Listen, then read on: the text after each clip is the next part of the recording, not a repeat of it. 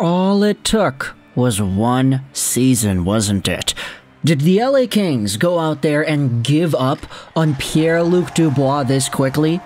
You see, I didn't make the connection up until reading a few tweets and really thinking about it, but part of what made the LA Kings a very interesting team to watch during yesterday's trade deadline period was because of a trade that ended up not going down.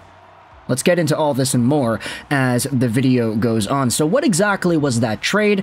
Well, Frank Saravelli had the scoop a few minutes after trade deadline day concluded, talking about how it was a fascinating day for the Boston Bruins. Sounds like they had a deal on the table to move goaltender Linus Ullmark that did not end up crossing the finish line.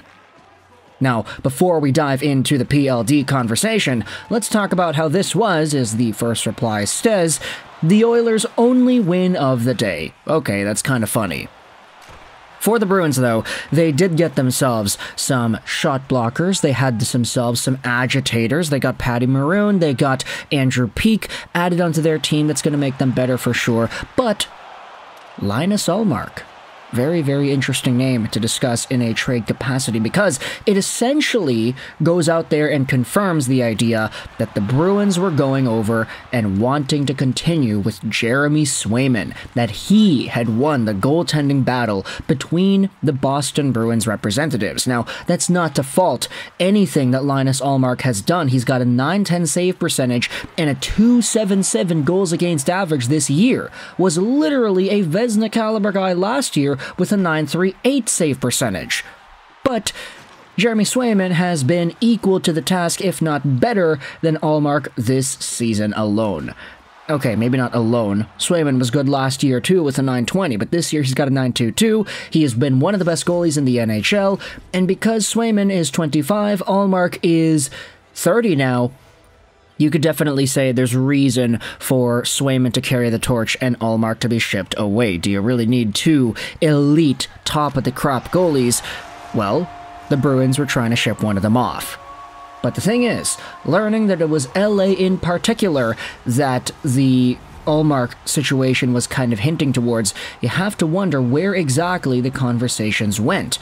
Well, here's our update in regards to Ullmark and the Kings. Kevin Weeks, speaking on ESPN's The Point Show, said that the Bruins thought they had something with Linus Ullmark, but that the deal was actually nixed by Ullmark himself, partly because of the geography, I'm told. Now, geography, what does that really mean? A lot of people were kind of connecting these things together, saying, oh, okay, geography means that Linus Ullmark did not want to go to the West Coast. That's the common idea getting tossed out there right now. And Hardcore Dowdy brings up a good perspective. I would guess this is more likely LA than Ottawa. Ullmark has a wife and two very young children in Sweden, so the geography comment makes sense. And then there's an article talking about his family arrangement, how long distance, you know, time zones, you have to think about these things. So ultimately, you could chalk it up to geography, geo if you wanted to say, why the Ullmark trade fell through. Now, from the LA perspective, you can talk about more things. Oh, the Kings are going after a goalie, Cam Talbot isn't good enough, whatever. Honestly, I feel like Cam Talbot has been good enough for the LA Kings and their services. I mean, he's got a .916 save percentage this year after all, big bounce back from his Ottawa Senators days. But then again, Linus Ullmark is a bit better than Cam Talbot, plus he's 6 years younger, so I could understand that perspective going after one of the best goalies in the game in Ullmark right now, but to hear that he utilized the clauses in his contract, Ullmark currently has a modified no trade, to nix a trade to the LA Kings, well, hey, that's a video in and of itself, right? The rejected Ullmark trade to Los Angeles. But when it comes to where PLD, our main man, Pierre-Luc Dubois, gets into this conversation, boy, oh boy, do things get interesting, because if you go over to this tweet made by Jacob Billington, Billington does work for the hockey writers in Ottawa, he made this tweet yesterday that kind of went viral. It had 600,000 views. I'm hearing the LA Kings are shopping Pierre-Luc Dubois. This was a day before the deadline. Boston has kicked tires, and the Kings are asking about Ullmark and Swayman. And I'm not gonna lie, I completely missed this tweet when it came up because I was like, wait a minute, that makes the most sense out of every other gosh darn thing we have seen in regards to Ullmark and the LA Kings. Okay, Ullmark's an expensive goalie. What would the value there be? Where would the LA Kings go to if they wanted to return whatever it was the Boston Bruins wanted? Well, what did the Bruins want? They wanted the center this entire time. PLD's a center. Boston's been linked to PLD before. When he was getting traded from Columbus, we were talking about the Bruins as a potential destination all those years ago. I feel like we also talked about Boston as a situation when he was a Winnipeg Jet, too. I mean, the Bruins have been needing a center for a while, so this seems like one of those deals where it's like, yeah, Ullmark Dubois, that makes the most sense. And if it's really the case that the Kings were shopping Dubois, does that not essentially mean they already gave up on the guy? We made a video a few months ago talking about how the Kings were reportedly confirmed to be not happy with the way PLD has been playing. By the way, you wanted the update on that. Well, guess what? Pierre-Luc Dubois in 2023-2024 has 28 points in 62 games played, on pace for about 38 on the year, which is a huge step back from his 63-point career high in 73 games last year. Pierre-Luc Dubois, by the way, his contract expires next decade at $8.5 million a year. So, is there reason to believe that the LA Kings would be wanting to trade away a guy whose contract is so expensive and his production doesn't really match that? Yeah, there's very big reason to believe. And so with this in mind, you talk about Linus Ullmark, they almost got the deal to the finish line. It ultimately didn't go through because Ullmark himself did not want to move time zones, reportedly speaking. The LA Kings, dude, they gave up on their guy. And I don't think that should be a surprise to anybody considering all the conversations and the discourse that have surrounded Pierre-Luc Dubois the past few months. So let me know your thoughts in the comment section below. If you're an LA Kings fan, how does it feel to learn that you were potentially this gosh darn close to trading Pierre-Luc Dubois away for Ullmark?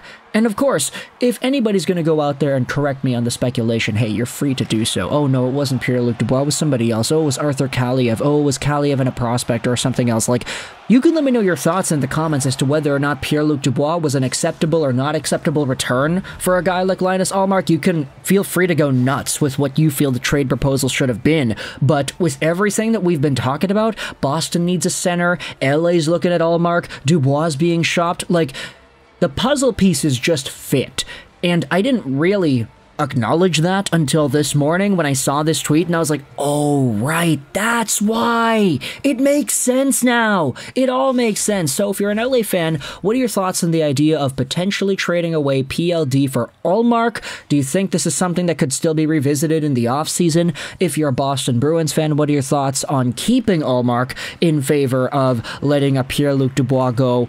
And, I mean, look, there seem to be a pretty good amount of Bruins fans that are happy that Ullmark's sticking around. They love the goalie hugs, they love the goalie tandem, but if you had the opportunity to trade away Ullmark for a guy that should be capable of being a top-line center, then what are your thoughts on that? I'm not saying Pierre-Luc Dubois is a top-line center. I'm saying that he should be capable of being a top-line center based off of what the LA Kings evaluated him at, based off of his performance last year, and based off of that gosh darn contract. Maybe if you traded away Ullmark for Dubois straight up, Boston Bruins fans would not be too happy about that. But if you're trading Ullmark away for a guaranteed bona fide number 1C, then okay, maybe that's something that they're happy with. I don't know. You can let me know your thoughts in the comment section about this entire idea. I was debating as to whether or not to make this video because the Bruins do play the Penguins like in half an hour from the time this video will be uploaded, but spinning it with the LA Kings angle and the title and everything, I think that makes it a little bit easier, right? So let me know your thoughts in the comment section below about this entire Pierre-Luc Dubois and Boston Bruins situation. Do you think it was close? Do you think the Kings gave up on Dubois this soon? What are your thoughts on the trade? What are your thoughts on the players? What are your thoughts on the situation? Let me know in the comment section below. I hope you enjoyed this video. And bye.